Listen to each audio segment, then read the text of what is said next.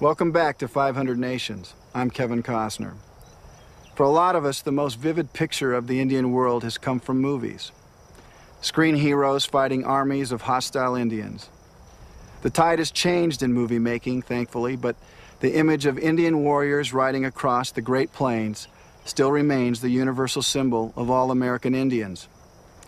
Yet even with this vivid image, we know little about the people and the legendary individuals who led them.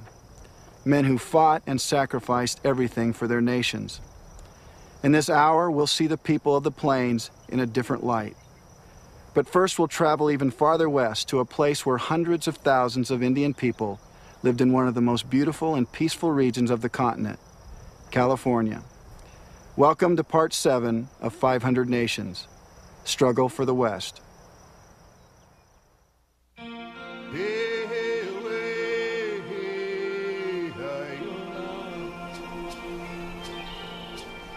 300,000 people lived in the diverse environments of California.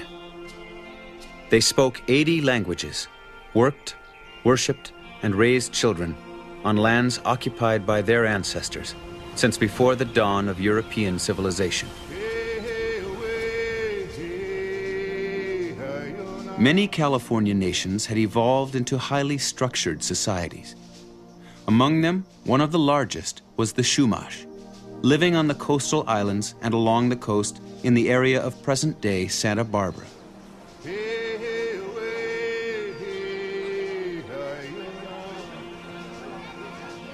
Large Chumash towns supported a professional class of astrologers, priests, government leaders, and healers. Workers belonged to centuries-old craft guilds of basket and canoe makers.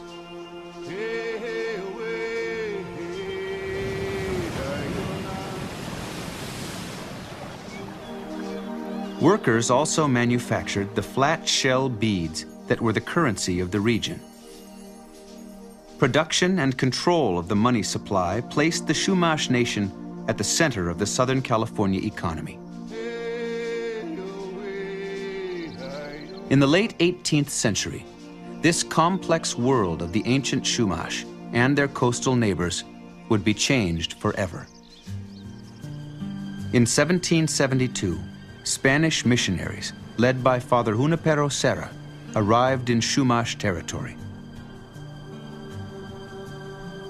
Believe me, when I saw their general behavior, their pleasing ways and engaging manners, my heart was broken to think that they were still deprived of the light of the Holy Gospel. Father Junipero Serra, Spanish missionary. Ignoring the beauty and complexity of Chumash society, the Spanish set out to convert them to Christianity by whatever means necessary. I and two of my relatives went down to the beach to catch clams. We saw two men on horseback coming rapidly towards us. My relatives were afraid, and they fled with all speed. It was too late. They overtook me and lassoed and dragged me for a long distance. Their horses running.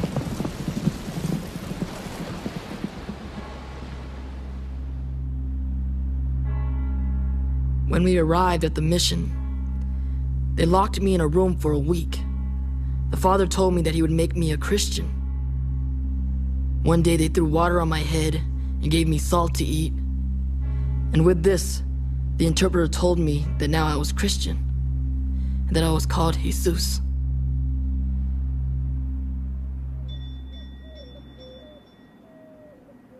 The building up of the mission into a coercive labor force didn't happen overnight. It was a gradual thing, but eventually they began forcing Indians to remove from their free way of life in their home villages and to be reduced to one central mission site to be controlled. Once a family was taken in to the missions, the missionaries separated children from their parents. All the little boys and the little girls at the age of 6 were locked up in children's barracks. So it was work, religion, and work all day long. Highly structured, highly supervised. Indian people were put to work tanning, blacksmithing, and caring for the mission herds. They made candles, bricks, tiles, shoes, saddles, and soap. Labor was strictly enforced under the discipline of the lash. And thus I existed, till I found a way to escape. But I was tracked, and they caught me like a fox. They lashed me until I lost consciousness. For several days, I could not raise myself from the floor where they had laid me. And I still have on my shoulders the marks of the lashes. Hanitil Kumiai.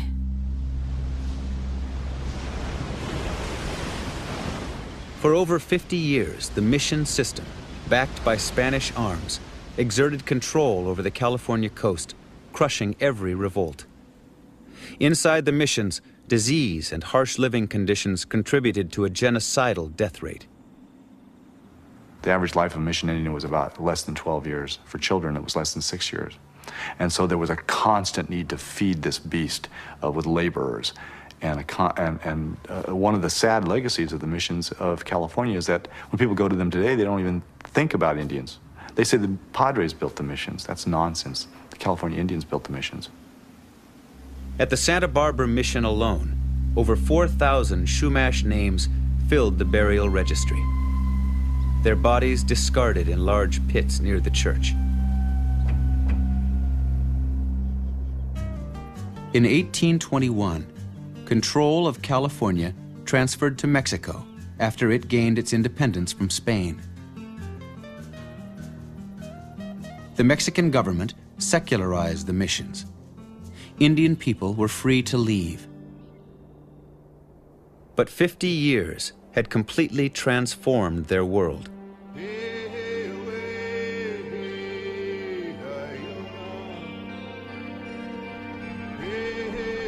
Old villages were gone. In their places were large Mexican estates. Even the mission lands they had worked and lived on became parts of vast private ranches. To stand by and watch these men take over the missions which we have built, the herds we have tended, to be exposed incessantly together with our families to the worst possible treatment and even death itself, is a tragedy. Mission San Luis Rey, neophyte. Homeless and left with few choices for survival, mission Indians were forced to exchange one master for another, becoming peasant workers on the rancherias. Many of the rich men of the country had from 20 to 60 Indian servants whom they dressed and fed. Our friendly Indians tilled our soil, pastured our cattle, cut our lumber, built our houses, made tiles for our homes, ground our grain, slaughtered our cattle, dressed their hides for market. While the Indian women made excellent servants, took good care of our children, made every one of our meals. Salvador Vallejo, Mexican landowner. In 1848, after the Mexican-American War, California passed from Mexican to American hands. Soon after, gold was discovered in the north, bringing a rush of miners onto the lands of interior nations who had been out of the reach of coastal missions and Mexican ranches.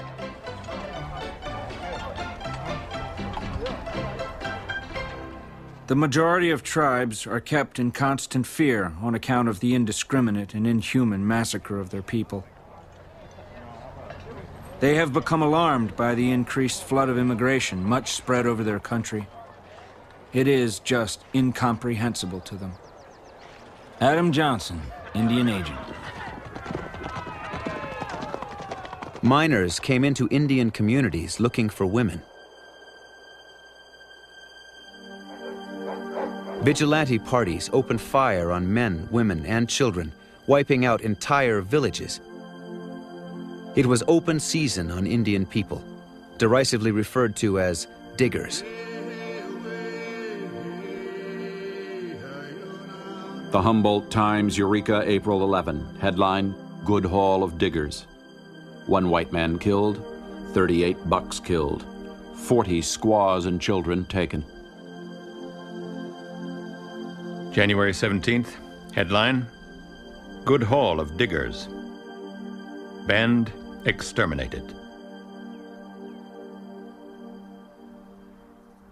In the 1850s, while the American nation was on the verge of civil war over the issue of slavery, demand for agricultural labor in California was so high that the state legislature passed an act legalizing Indian slavery. A company of United States troops, attended by a considerable volunteer force, has been pursuing the poor creatures from one retreat to another. The kidnappers follow at the heels of the soldiers to seize the children when their parents are murdered and sell them to the best advantage. W.P. Dole, Indian Agent. Only 30,000 native Californians survived the gold rush. 10% of what had been the most densely populated Indian area north of Mexico.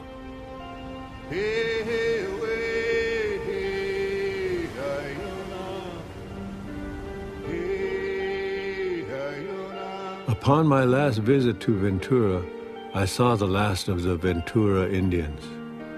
They were living in a tiny hut east of the mouth of the river. One of the old men told me they were very glad that I was not ashamed to talk the Indian language. They told me to continue in the use of it and keep the beliefs. If I did so, I would live a long time. Fernando Librado, Chumash.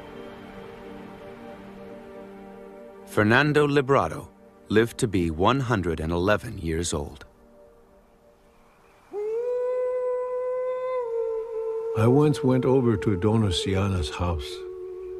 I wanted to learn the swordfish dance. After the meal, I asked her to teach me the old dances, saying, "For you are the only ones left who know the old dances." Dona Siana began to cry, and I left saying nothing more. Fernando Librado, Chumash.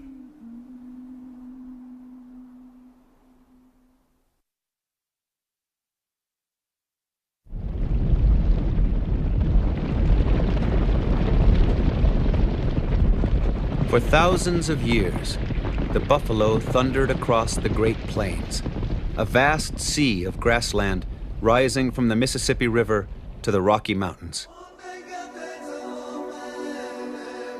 Living off the herds were a scattering of nomadic Indian nations. My grandmother told me that when she was young, the people themselves had to walk. In those times, they did not travel far nor often. In 1680, the Spanish were driven out of the Southwest by the Pueblo nations. As they fled, they left behind their horse herds, an animal that would change the way of life for Indian nations across the continent. When they got horses, they could move more easily from place to place. Then they could kill more of the buffalo and other animals. And so they got more meat for food and gathered more skins for lodges and clothing. Iron Teeth, Cheyenne. A new culture developed based on the relationship between man and horse. My horse fights with me, and he fasts with me. Because if he is to carry me into battle, he must know my heart, and I must know his. Or we shall never become brothers. I've been told that the white man, who's almost a god, and yet a great fool, does not believe that the horse has a spirit. This cannot be true. I have many times seen my horse's soul in his eyes. Plenty Coup, Crow. With the coming of the horse, the nations of the plains would become legendary. The Crow, Cheyenne, Sioux, Blackfeet, Arapaho, Pawnee, Kiowa, Comanche, and for generations, their way of life flourished. Then in 1858, gold was discovered at Pikes Peak, Colorado. 4 years later, the Homestead Act opened the region to white settlement. Almost instantly, the invasion became a flood. In 1 year alone, 100,000 immigrants swarmed across the plains over 2 main roads, spreading a wide swath of destruction. To protect travel on the immigrant roads, the United States erected a network of forts across the plains and churned out cadets at West Point specially trained for Indian warfare. It was the Army's mission to force mobile nations who hunted over large territories onto confined areas, reservations. Indian people were faced with only 2 options: to give up their homelands and way of life, or fight the American army. Although some chose armed resistance, many Indian leaders responsible for the protection of large villages of women, children, and elderly saw little hope in fighting. Among these were 2 Cheyenne leaders, Black Kettle and White Antelope. They were willing to give up lands to maintain peace and bring their people safely through the dangerous era.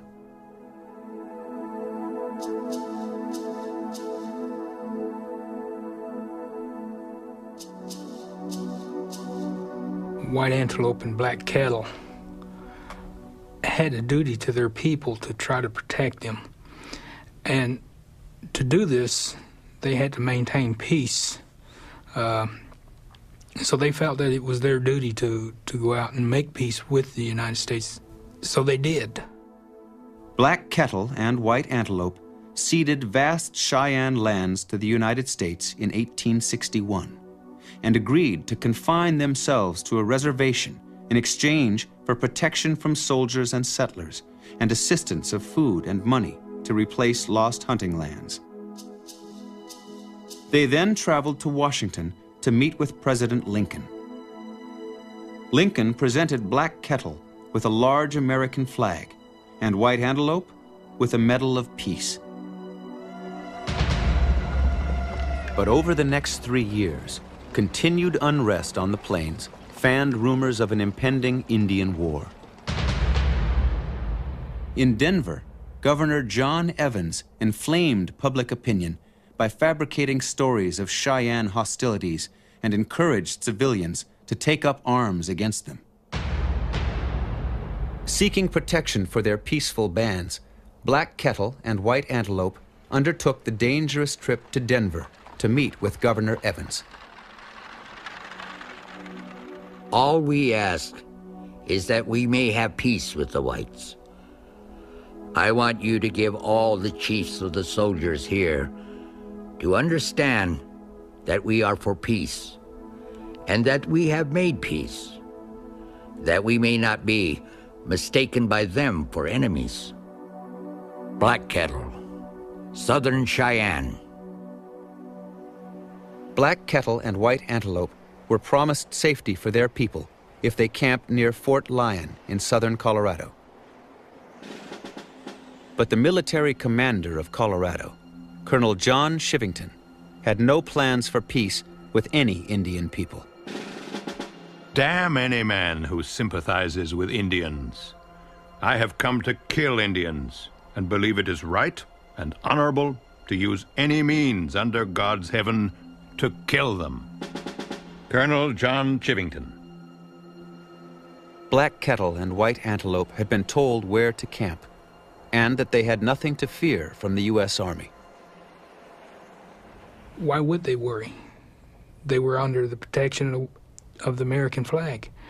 They were under the protection of the international peace sign, the white flag. At dawn on November 29th, 1864, Chivington's Colorado volunteers rode through the snow toward Black Kettle and White Antelope's sleeping camp at Sand Creek. 2 women were out picking up wood when they seen what they thought was buffalo, but it wasn't buffalo, and they threw down their sticks and started screaming and running towards the camp. Cheyenne George Bent was startled awake. I heard shouts and the noise of people running about the camp. I jumped up and ran out of my lodge. From down the creek, a large body of troops was advancing at a rapid trot.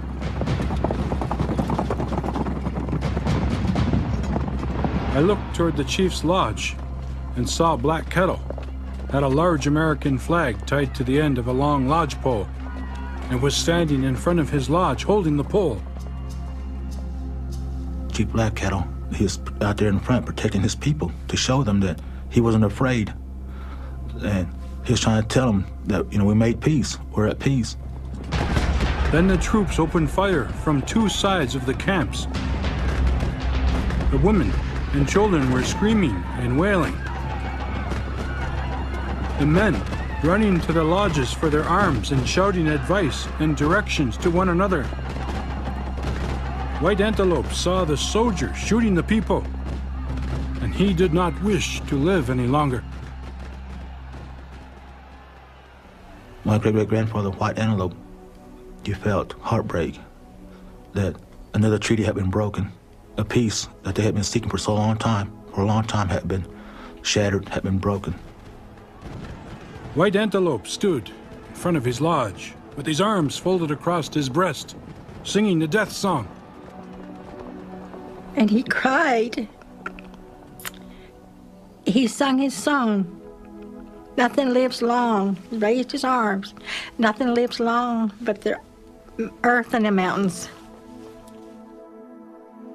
White Antelope, wearing the peace medal given him by President Lincoln, was shot dead in front of his lodge. Black Kettle and his wife ran toward the creek bed where people were desperately digging into the sand for protection. Before they could reach it, Black Kettle's wife was shot. Believing her dead, he ran on without her. Most of us who were hiding in the pits had been wounded before we could reach the shelter. And there we lay all that bitter cold day, from early in the morning until almost dark, with the soldiers all around us, keeping up a heavy fire most of the time.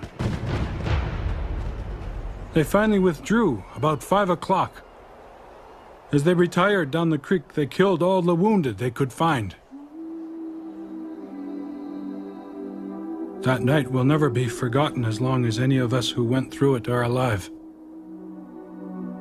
Many who had lost wives, husbands, and children, or friends, went back down the creek and crept over the battleground among the naked and mutilated bodies of the dead. Few were found alive, for the soldiers had done their work thoroughly. George Bent, Southern Cheyenne. Over 500 Southern Cheyenne people died.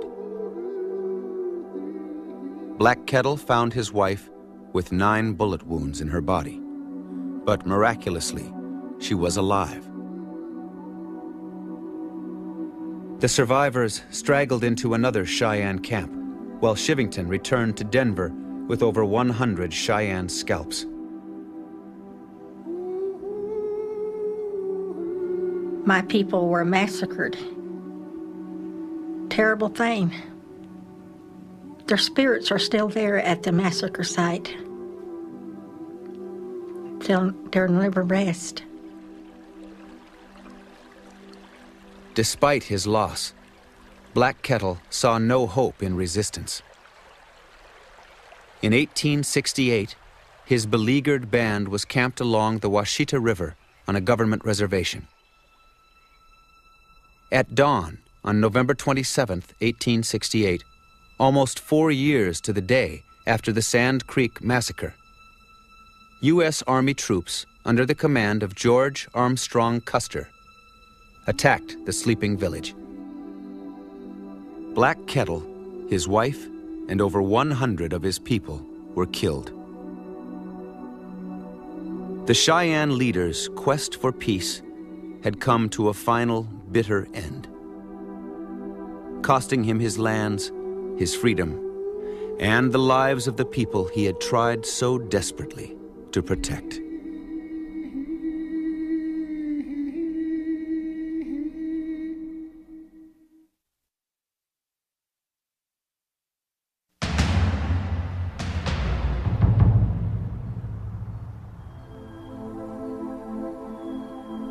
I was born upon the prairie, where the wind blew free and there was nothing to break the light of the sun. The white man has the country which we loved. We only wish to wander on the prairie until we die. 10 Bears. South of the Cheyenne, the Goigu, or Kiowa Nation, lived on lands including parts of present-day Texas, Oklahoma, and Kansas. They were also being pushed onto reservations by treaties and the United States Army. But the message of Black Kettle's betrayal resounded across the plains. The good Indian, he that listens to the white man, gets nothing. The independent Indian is the only one that is rewarded. Sit daide, Kiowa. To many, the only path open was armed resistance. A growing number of Kiowa rallied behind an uncompromising leader, Set Daide. A long time ago, this land belonged to our fathers. But when I go down to the rivers, I see camps of soldiers on its banks. These soldiers cut down my timber, kill my buffalo. And when I see that, my heart feels like bursting. Set Daide, Kiowa. Set Daide was a deepening thorn in the War Department's side. In 1871, after leading a raid on a mule train in Texas, he was brought before General Sherman. Set Daide defiantly accepted responsibility for the raid. I led about 100 men to Texas to teach them to fight. This is our country. We have always lived in it. We were happy. Then you came. We have to protect ourselves. We have to save our country. We have to fight for what is ours. Set Daide was placed under arrest, shackled, and held in the crawl space below a Fort Sill barracks for 12 days. Finally, he was taken to Texas for trial. There, he was imprisoned. It would be 2 years before the Kiowa Nation was able to barter his release by surrendering their guns and horses. When Set Daide returned to the reservation where his people were confined, he found that the money, food, and supplies promised by the government as payment for their lands had not come through. And the lifeblood of the nation, the buffalo, were fast disappearing. Everything the Kiowas had came from the buffalo. Our teepees were made of buffalo hides. So were our clothes and moccasins. We ate buffalo meat. The buffalo were the life of the Kiowas. The U.S. recognized that without the buffalo, the Plains nations could not survive and would have little choice but to remain on reservations and live off the meager government rations. White buffalo hunters with high-powered Sharps rifles were encouraged in, and the slaughter began.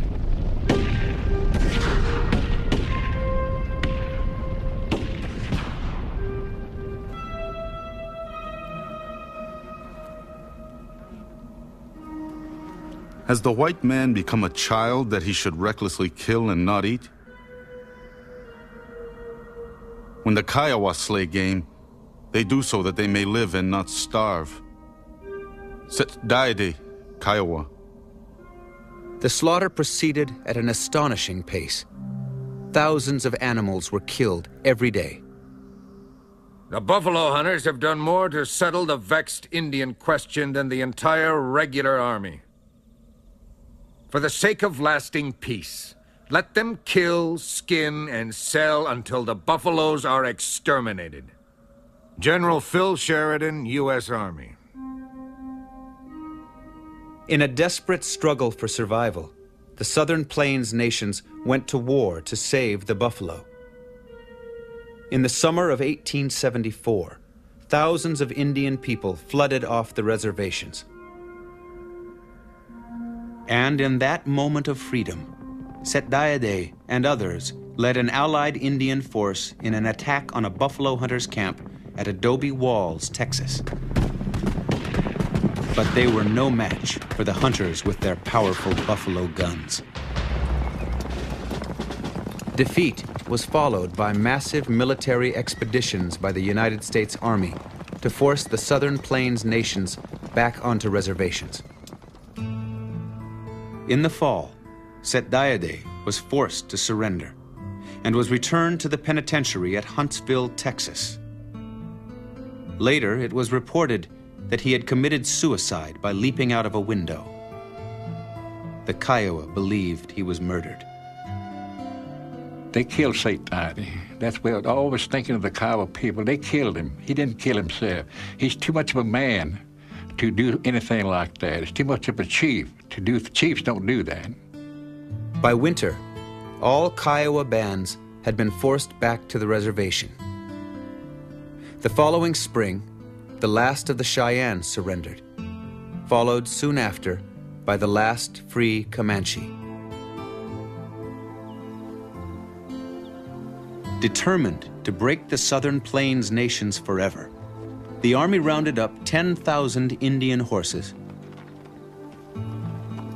Almost 1,000 were shot. The rest sold at auction. By 1890, the buffalo population of 50 million had been reduced to fewer than 1,000. The war to save the buffalo and a way of life had been lost.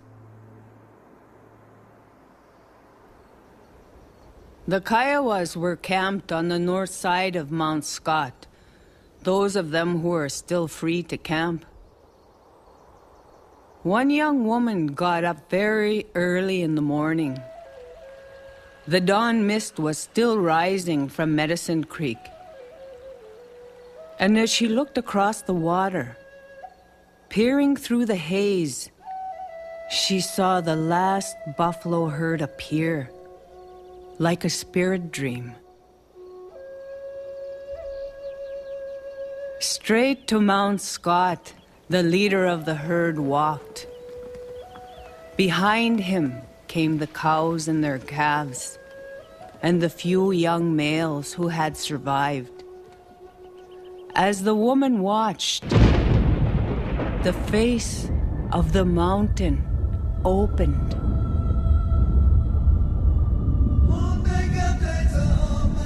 Inside Mount Scott, the world was green and fresh, as it had been when she was a small girl.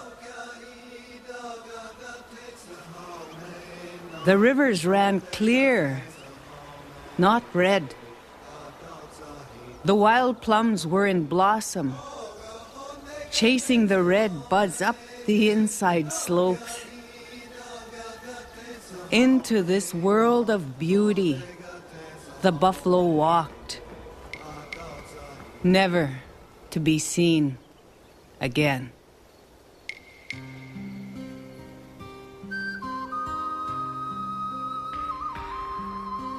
Sometimes at evening I sit looking out. The sun sets, and dust steals over the water. In the shadows, I seem again to see our Indian village, with smoke curling upward from the lodges. And in the river's roar, I hear the yells of the warriors, the laughter of the little children as of old. It is but an old woman's dream.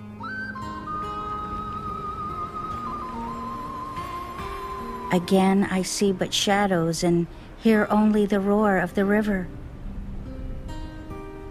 And tears come into my eyes.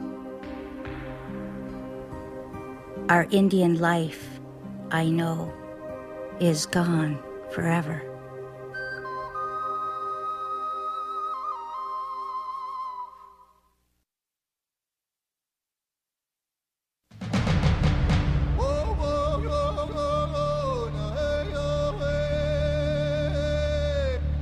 What treaty that the whites have kept has the red man broken? Not one. What treaty that the white man ever made with us have they kept? Not one. Sitting Bull, Hunkpapa. The northern plains mirrored the south, with Indian nations being driven onto reservations. Yet a handful of leaders refused to sign treaties and were determined to remain free at any cost. These defiant leaders became heroes to Indian people across the plains. Among them, 2 men from the Sioux nations stood alone. One was the venerated Hunkpapa holy man, Sitting Bull. The other was a young Oglala fighting man whose fierce military genius struck fear into his enemies and inspired fervent followers. His image would never be captured by photographers or artists, but his spirit of pride and resistance would be carried on by his people. His name was Crazy Horse. In the summer of 1876, thousands of Cheyenne, Arapaho, and people from many Sioux nations fled the reservations to join Sitting Bull and Crazy Horse in a great encampment along the Little Bighorn River in present-day Montana.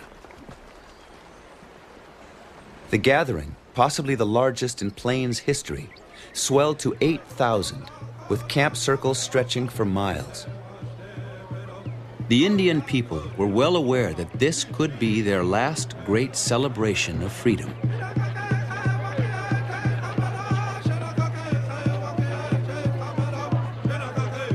There, far from any white settlements, they would hunt the last remaining buffalo, feast, race ponies, visit with old friends and relatives, and join in a massive sun dance that would be remembered for generations.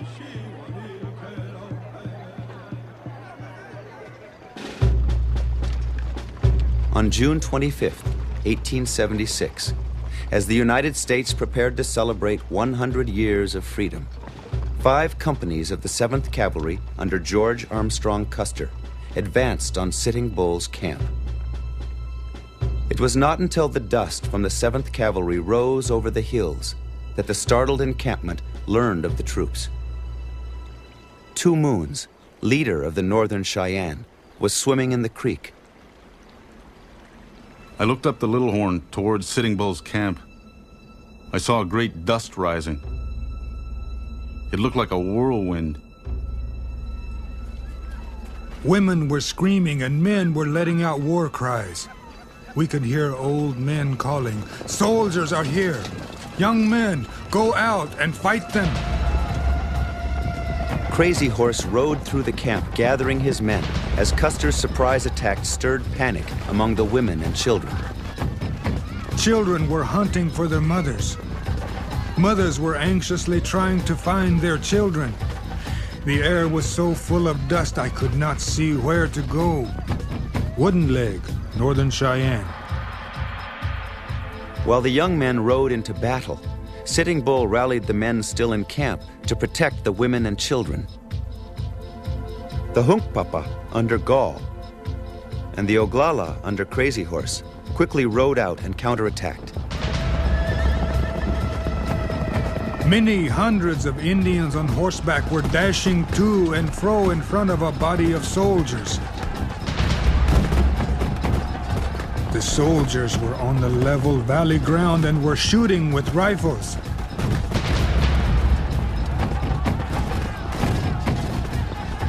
Not many bullets were being sent back at them, but thousands of arrows were falling among them.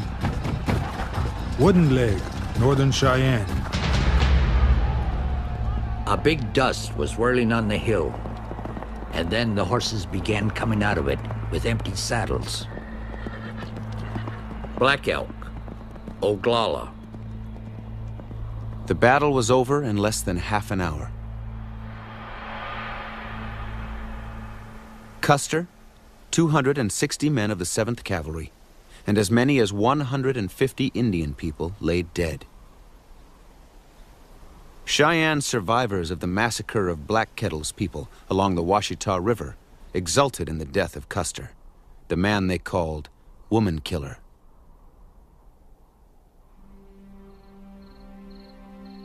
But that night, Sitting Bull was reflective. My heart is full of sorrow that so many were killed on each side. But when they compel us to fight, we must fight. Tonight, we shall mourn for our dead, and for those brave white men lying on the hillside. Sitting Bull, Hunkpapa.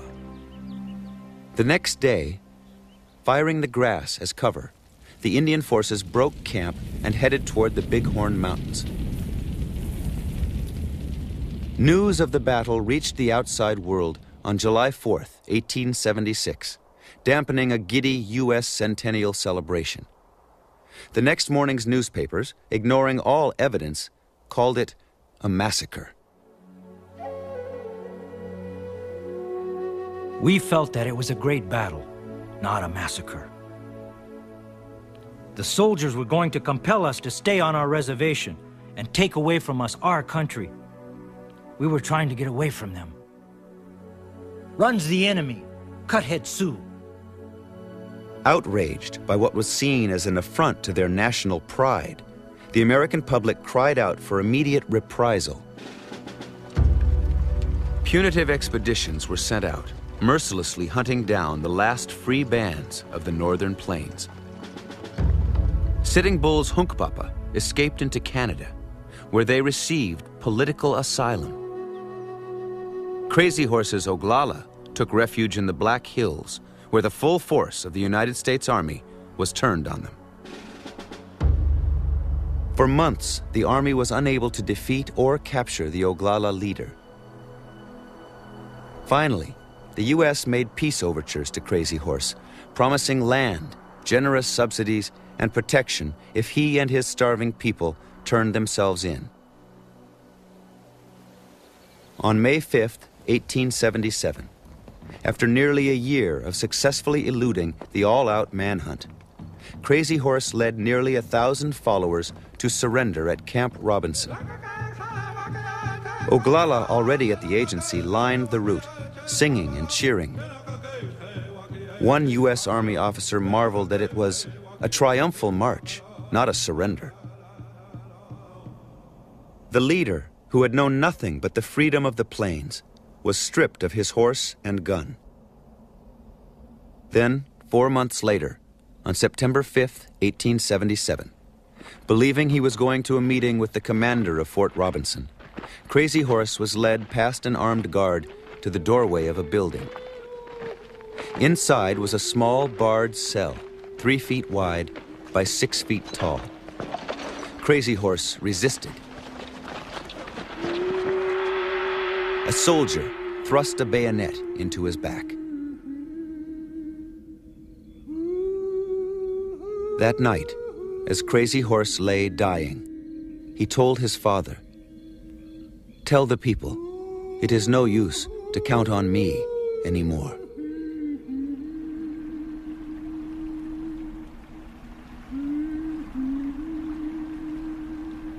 Crazy Horse was laid to rest near the creek called Wounded Knee.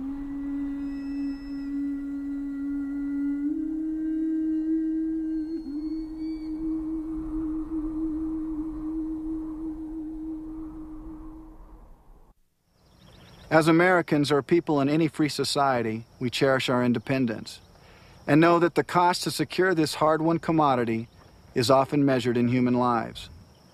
Think for a moment, what would happen if your freedom was placed at risk? Is it any wonder then that Indian nations fought to preserve theirs? Now imagine the unthinkable, being conquered. You're forced onto barren land and have no choice but to live under the control of the conquering government. In this last hour, we'll take you to the reservations of the 1800s, to the stark, bitter truth about the loss of freedom. But first we go to the epic struggles of two impassioned leaders whose resourcefulness and daring are synonymous with courage. Leaders whose words remain among the most moving in the history of the world, Chief Joseph and Geronimo.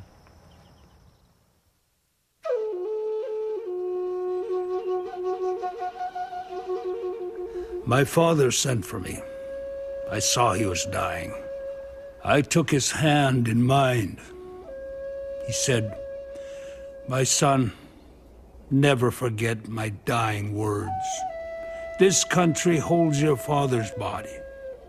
Never sell the bones of your father and your mother." I pressed my father's hand and told him I would protect his grave with my life. I buried him in that beautiful valley of winding waters.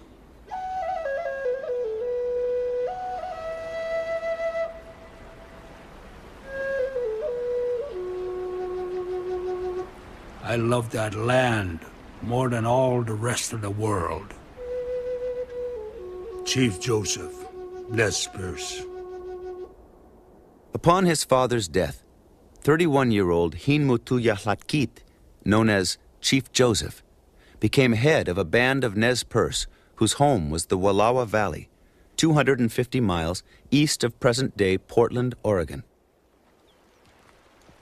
Famed for their selective breeding of horses, particularly the Appaloosa, the Nez Perce had always been friends to the Americans. But with the opening of the Oregon Territory and the end of the American Civil War, white settlers, cattlemen, and gold miners came to covet the rich Nez Perce land. Ignoring their long friendship with the Indian nation, the U.S. government supported the settlers' claims. In 1877, General Oliver Howard entered the Wallowa Valley with orders from Washington to remove the Nez Perce by treaty or by force.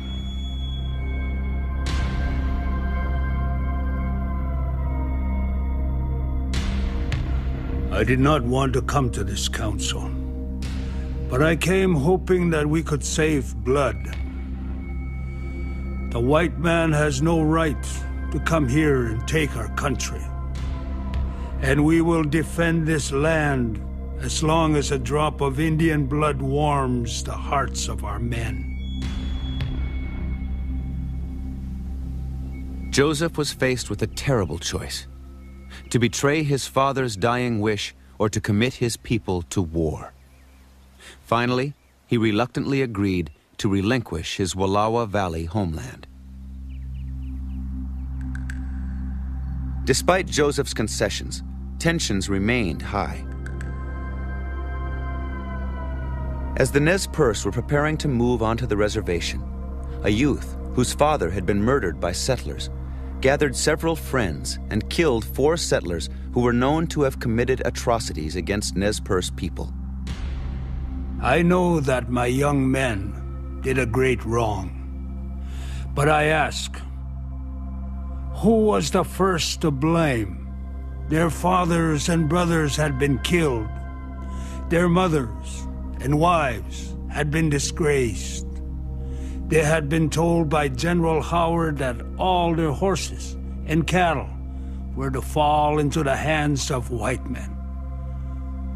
I would have given my own life if I could have undone the killing of white men by my people. Chief Joseph, Nez Perce. When 7 more whites were killed, General Howard sent a military force against the Indian nation. Nez Perce leaders responded by dispatching a truce delegation under a white flag to meet Howard's advancing army. Howard's men opened fire.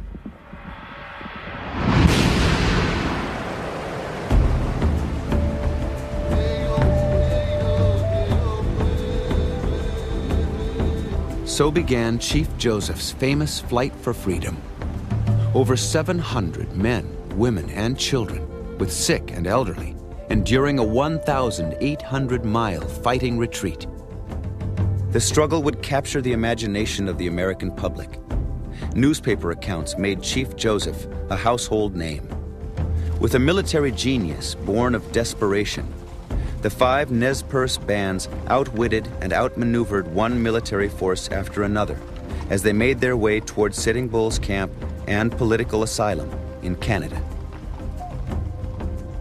Circling through the mountains, canyons, and plateau prairies of Idaho, crossing the high ridges of the Bitterroot Mountains into Montana and Wyoming, colliding with frightened tourists in the newly created Yellowstone Park, the Nez Perce fought off in turn 4 armies commanded by veteran Civil War officers.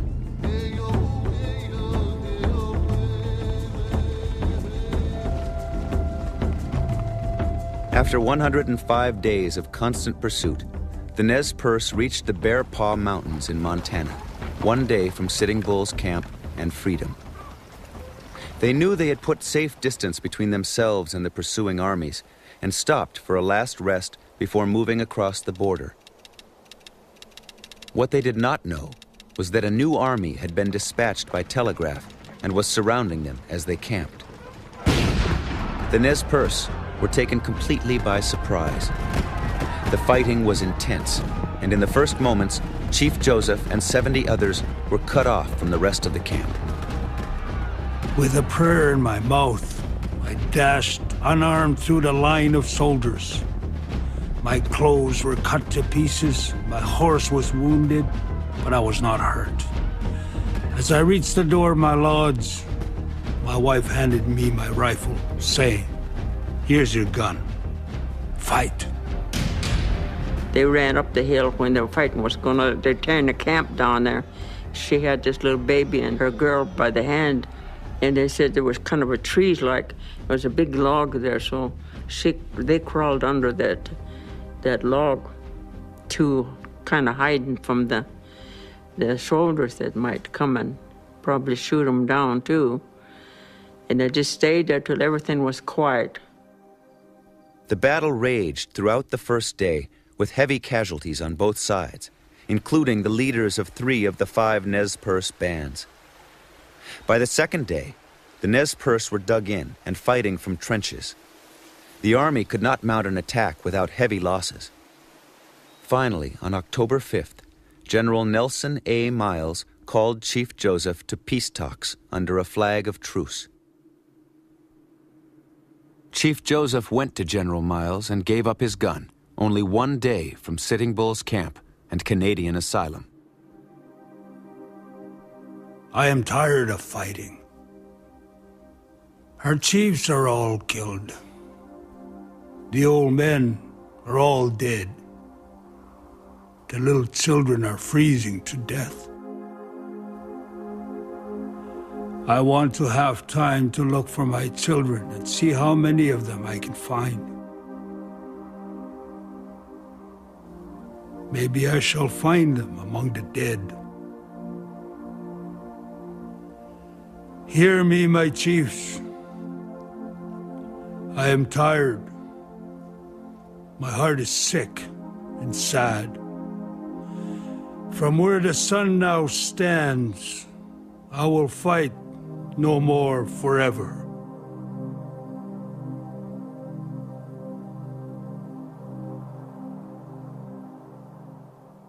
But the United States would not honor the terms of Chief Joseph's surrender. The captured Nez Perce were shipped south to a malaria-infested reservation at Fort Leavenworth, Kansas, before final relocation to Oklahoma Territory. Chief Joseph had put down his gun, but he had not given up the struggle for his homeland. He would devote the rest of his life to honoring his promise to his father and fighting for his people. He traveled to Washington, D.C., where he passionately argued his case before Congress. I have heard talk and talk, but nothing is done. Good words do not last long unless they amount to something. It makes my heart sick when I remember all the good words and all the broken promises. In 1885, after 8 long years and a massive campaign launched by Eastern philanthropists, Chief Joseph's people won the right to return to the Northwest, but not to their beloved Wallowa Valley. The cattlemen who occupied it threatened to kill Chief Joseph if he returned. Forever banished from his country, Joseph and 150 members of his band were taken under military escort to a reservation in Washington Territory. There, in exile, Chief Joseph would die. The doctor that was there to examine the Joseph, his plea was that Joseph lost his life account of his broken heart.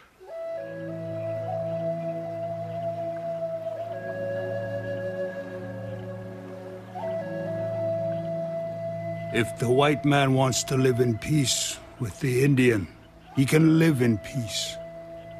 Treat all men alike. Give them all an even chance to live and grow. You might as well expect the rivers to run backward, as that any man who was born a free man should be contented when penned up and denied liberty to go where he pleases. Let me be a free man, free to travel, free to stop, free to work, free to choose my own teachers, free to follow the religion of my fathers, free to think and talk and act for myself. Chief Joseph Nez Perce.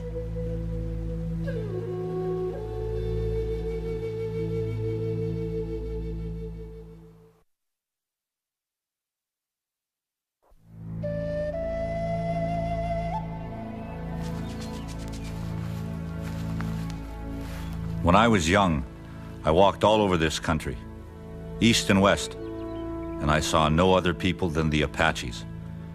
After many summers, I walked again, and I found another race of people had come to take it.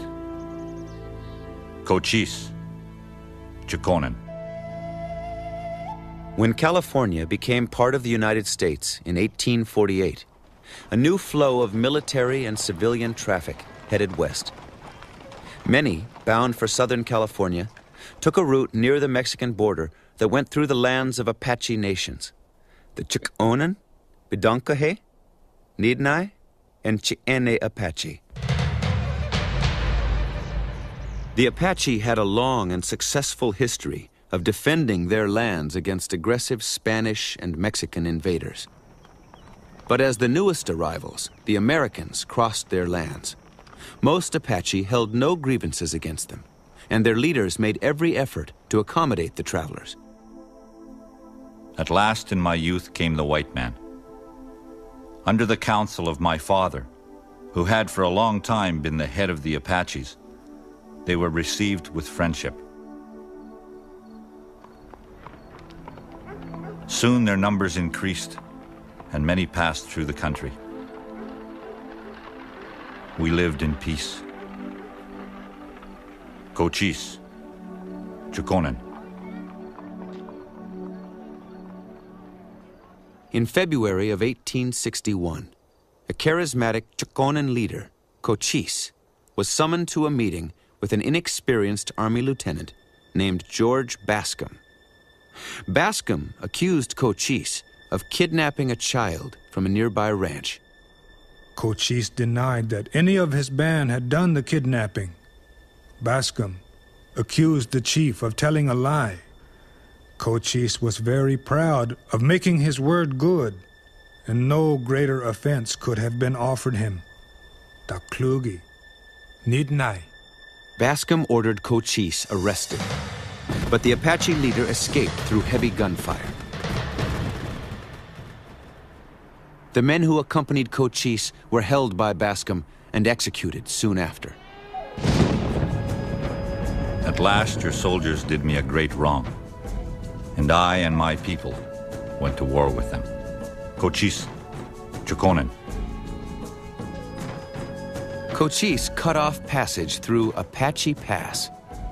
The United States responded by sending General James Carleton to establish Fort Bowie in Apache Pass. There is to be no council held with the Indians. The men are to be slain whenever and wherever they can be found. The women and children may be taken as prisoners. I trust that these demonstrations will give those Indians a wholesome lesson. But the long and intense efforts of the United States Army would have little success. Based at his stronghold high in the Rocky Dragoon Mountains, Cochise fought a successful guerrilla war against the U.S. cavalry for the next 9 years. Finally, in 1872, General Oliver Howard traveled to Cochise's stronghold to sue for peace. Cochise agreed to lay down his arms for a promise that his people would be allowed to live on their own land in Apache Pass. Howard's promise would hold true through the remaining 2 years of Cochise's life. Then, in 1876, the United States dissolved the Apache Pass Reservation and ordered the people to the barren San Carlos Reservation. The Creator did not make San Carlos. It is older than He. He just left it as a sample of the way they did jobs before He came along. Take stones and ashes and thorns, and with some scorpions and rattlesnakes thrown in, dump the outfit on stones, heat the stones red hot, set the United States Army after the Apache,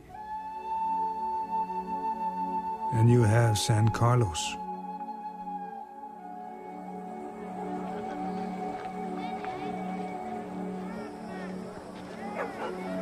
Of those ordered to relocate, 2/3 refused, preferring to follow a new generation of Apache leaders.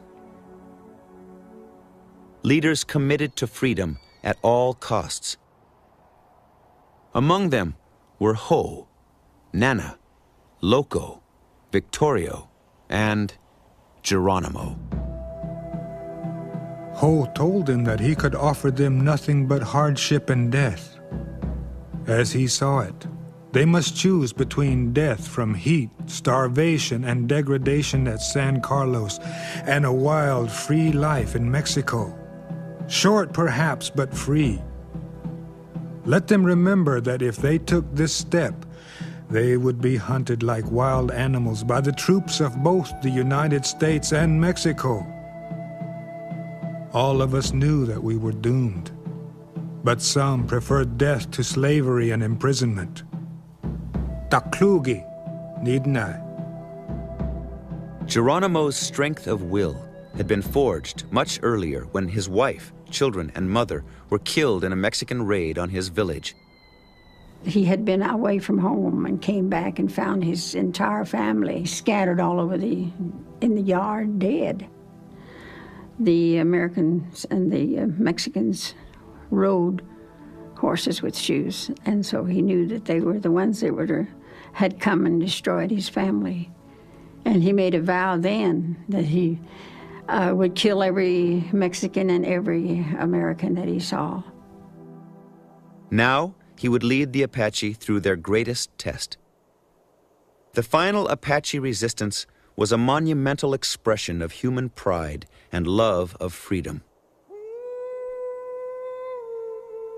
We are vanishing from the earth. Yet, I cannot think we are useless, or God would not have created us. For each tribe of men God created, He also made a home. In the land created for any particular tribe, He placed whatever would be best for the welfare of that tribe. Thus, it was in the beginning, the Apaches and their homes, each created for the other by God Himself. When they are taken from these homes, they sicken and die. How long will it be until it is said, there are no Apaches? Geronimo Bedonkahe.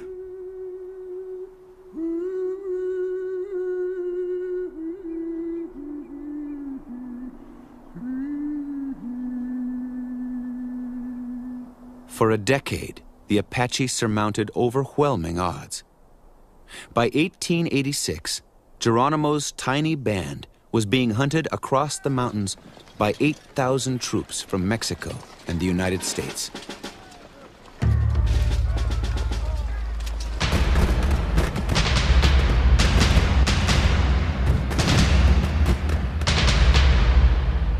He was losing all his warriors and his family. He could never beat them because there was always somebody there, and there were so many. And he was losing his own people. And he said, if I keep fighting, there will never be any more of us. At that time, Geronimo's band consisted of 17 men. He had also Lozan, known as the woman warrior. Geronimo was handicapped by the presence, too, of women and children who must be defended and fed. Nobody ever captured Geronimo. I know. I was with him. Anyway, who can capture the wind?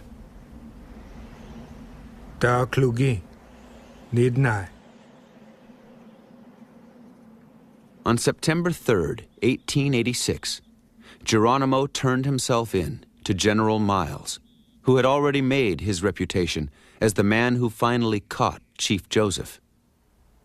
As a condition of surrender, Miles promised Geronimo that his band would be taken into custody for only a short while before being released to a reservation in the Southwest. But Miles lied. Geronimo's people, and even Apache peacefully settled at the San Carlos Reservation, were shipped to Indian prisons in Florida. I was born as a prisoner of war. They promised us in the beginning that we would be held prisoners for 2 years, which went into 28 years.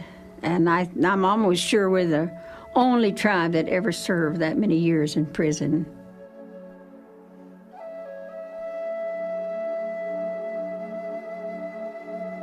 Geronimo would not live to be a free man.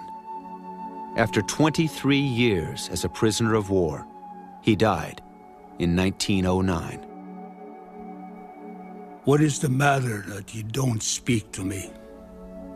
Why don't you look at me and smile at me? I am a man. I have the same feet, legs, and hands, and the sun looks down on me a complete man. I want you to look and smile at me.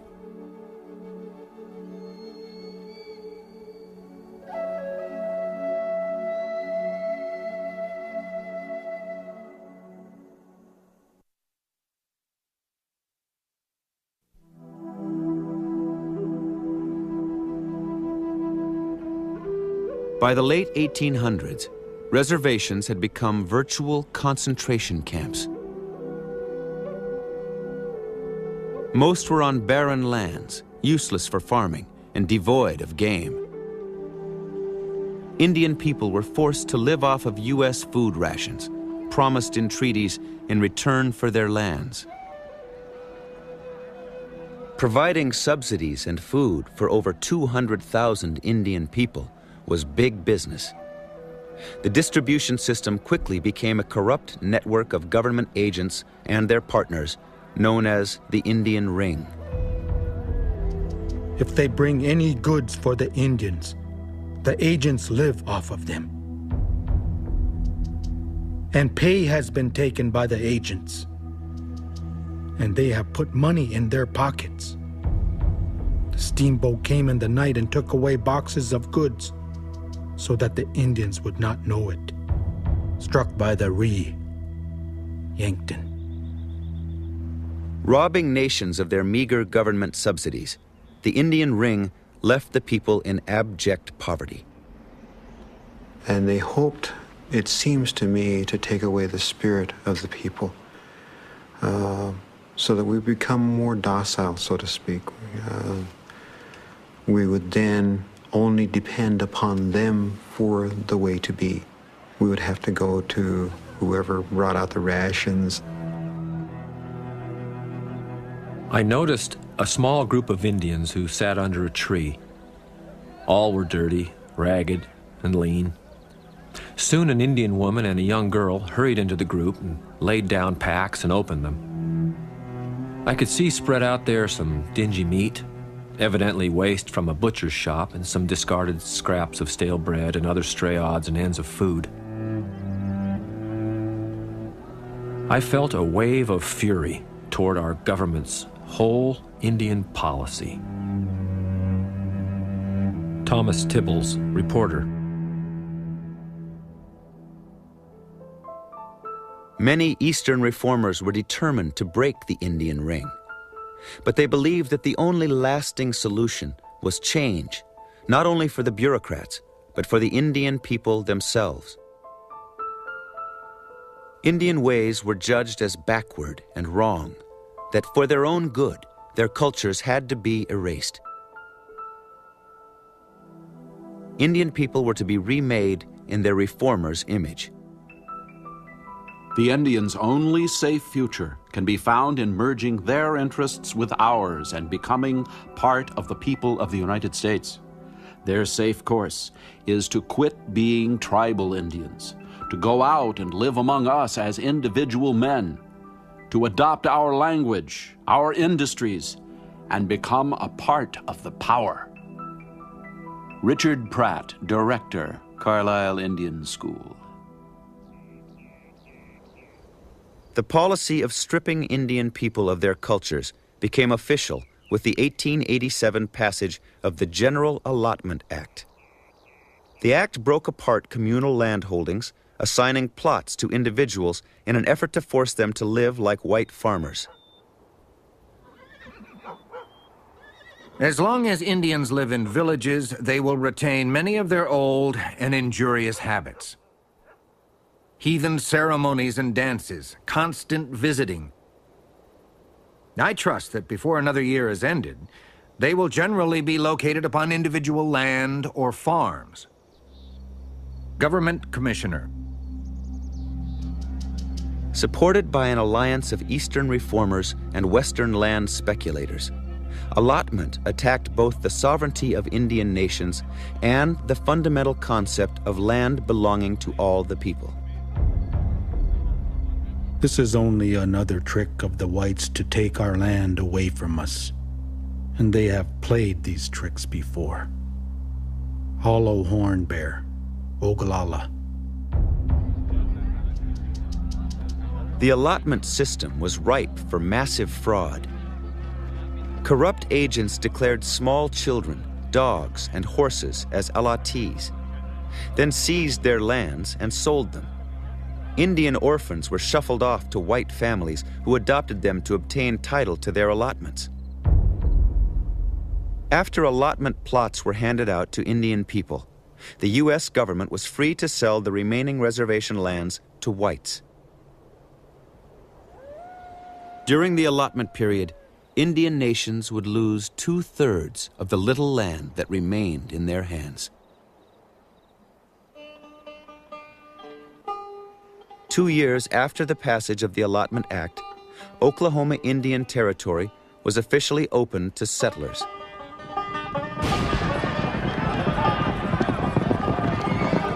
What followed were the famous land rushes. The territories of the Creek, Cherokee, and other nations were overrun. Lands which had been promised them as permanent, unassailable refuges in exchange for their lands east of the Mississippi.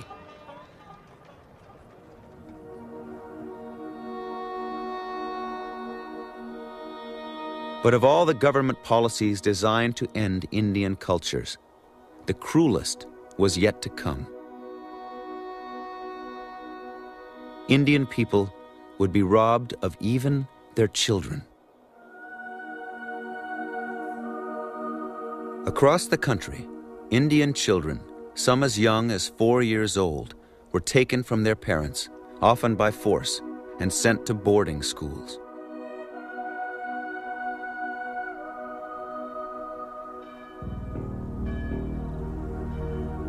At the boarding schools, children were stripped of all outward appearances linking them to their Indian past.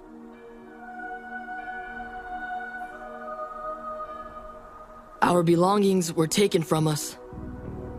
Even the little medicine bags our mothers had given us to protect us from harm. Everything was placed in a heap and set afire. Next was the long hair, the pride of all the Indians. The boys, one by one, would break down and cry when they saw the braids thrown on the floor. Lone Wolf, Blackfeet. Children were forbidden to speak of their traditions and severely punished if they used their native languages. Fed distorted images of evil Indians, many came to doubt their own identity. I remember growing up that I never really felt good about myself. We were taught to be ashamed of who we were and who we are. And it hurts when you're young and you're trying to understand.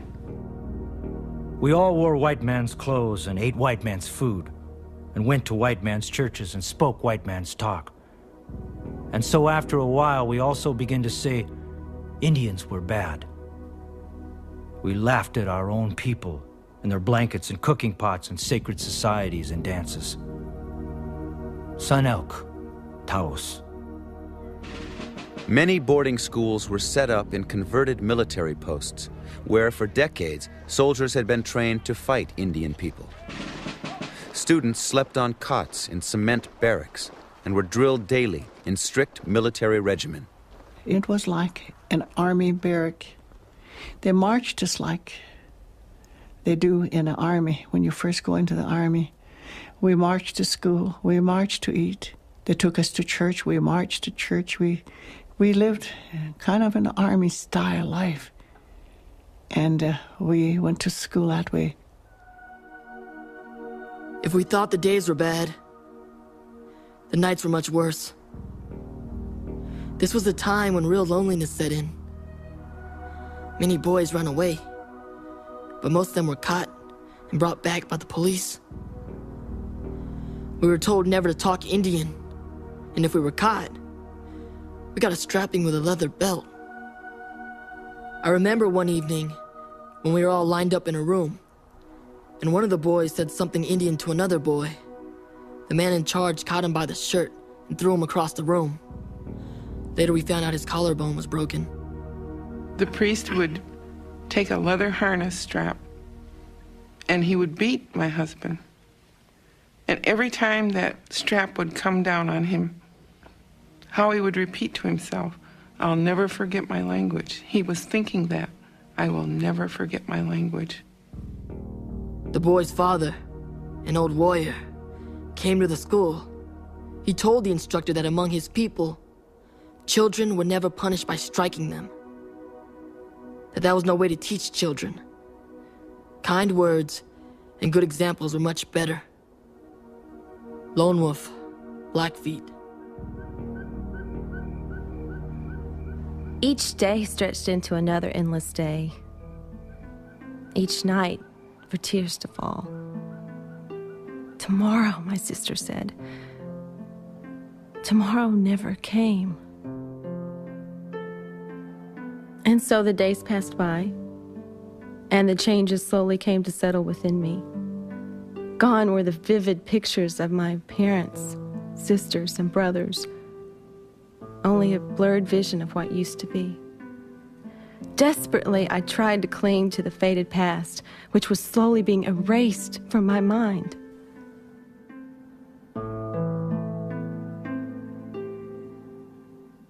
For traditional cultures, the effect was devastating.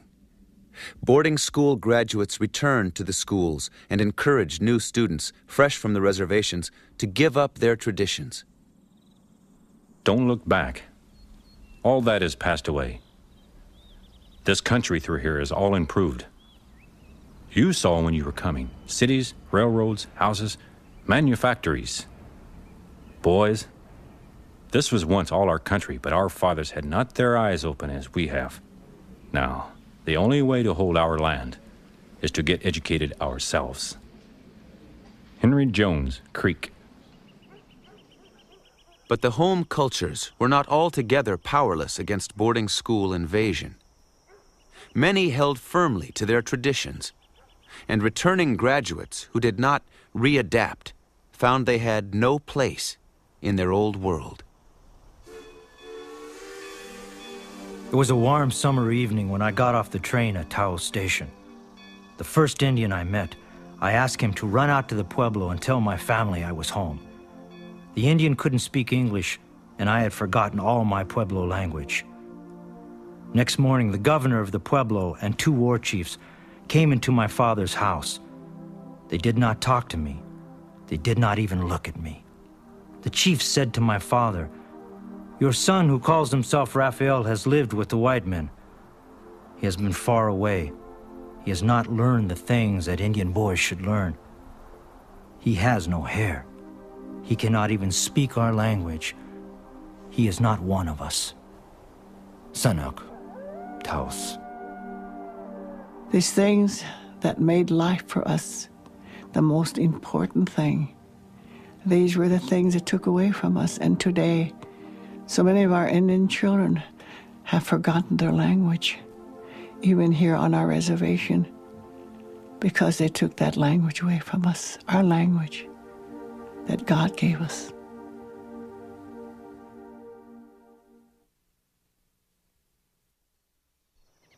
When we started this series, we wanted to make sense of how a continent of some 500 Indian nations became what it is today. What we found was an ironic path. Newcomers looking for freedom and tolerance, but showing little of those virtues to the people they encountered. Many Indian nations have survived. Today, there are over 10 million Indian people in North America, with 2 million in the United States alone. They no longer face conquistadors or invading settlers, but they continue to deal with the complex struggle to maintain their cultures and quality of life. It's difficult to explain, like the native people are like a root, you know, where everything grows there. It's their community, it's their land. And that's where they live. That's where they are born. That's where they have their grandparents buried. The ancestors were there. Their language is there. Everything is there. And then you ask them to change their way of life. So you carry them away. I say it's just like when you try to plant a tree, let's say a spruce tree, in a desert land. Even though you put water in it, it's going to dry, it's going to die. Our people, our families had been telling us all these stories all these many years. And at last, we finally set foot and walked in the areas and slept in the country where our grandmothers and grandfathers started from.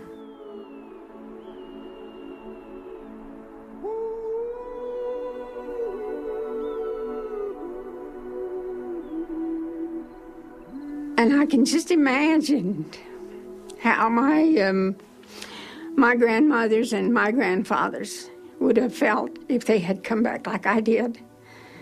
And I saw those places for them. I was able to return. I think a lot of times the general public doesn't understand where the Native Americans, their feelings of what's happened to them in the past, and where they're coming from, and why they're sometimes withdrawn, why they haven't really jumped into the mainstream life. I think what present-day Americans have to learn is that our heroes are not their heroes, and their heroes are not our heroes. And when I went to school, just as you and everyone else in this land, we've all been exposed to the same value system, the same perspective on history. The lesson that is there, the very important lesson today for all people, is to realize the value of an alternative perspective. And that is why we are here. That is why the Creator allowed some of us to remain in spite of all the attempts to destroy us. Every tribe has had their great swamp in that process. Every tribe has had their Sand Creek. Every tribe has had their Wounded Knee. The list is endless, and we've all shared in that same experience.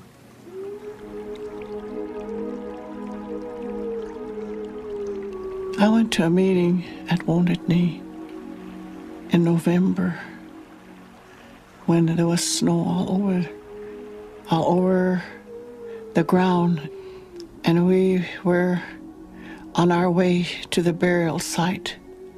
I could not help but think back, and there was a feeling there.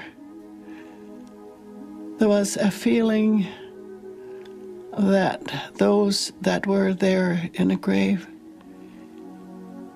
were trying to tell me something, and it brought tears to my eyes. And I stood there, and there was a spirit that came over, and I could feel that spirit. It was the Spirit of God.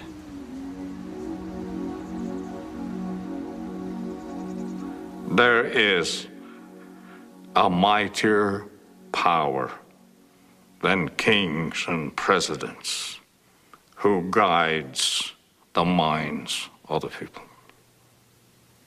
A higher power. The mandates are very simple.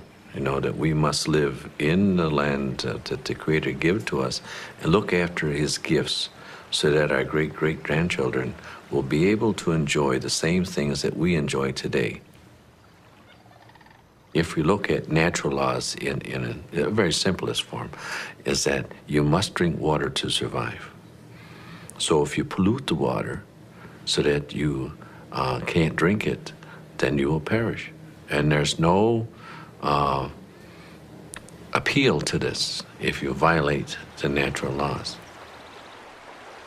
Someday, I fear that the land that we have here now will be taken because some of the treaties state that as long as the water flows and the grasses grow, that we will be here. But our rivers are drying up, and when the water is gone, what will happen then? And what's going to happen to my children? Our cultures have been assaulted, our lands have been stolen, but we're still here as a people.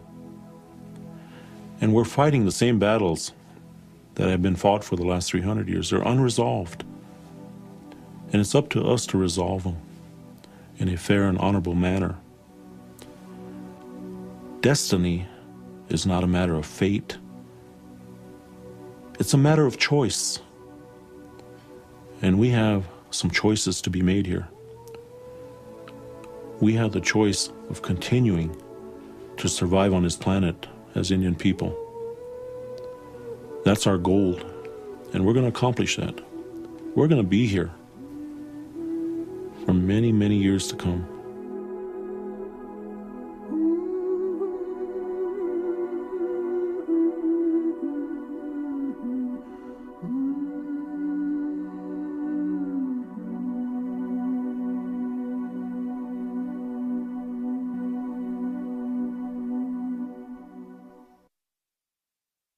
Tall Oak of the Narragansett Nation said it was his destiny, perhaps that of all Native people, to be the conscience of America, to see that the tragedy of the past would never be repeated. Hopefully now that we've had a glimpse of the other side of the American story, we too can be a part of that collective conscience. Thank you for joining us.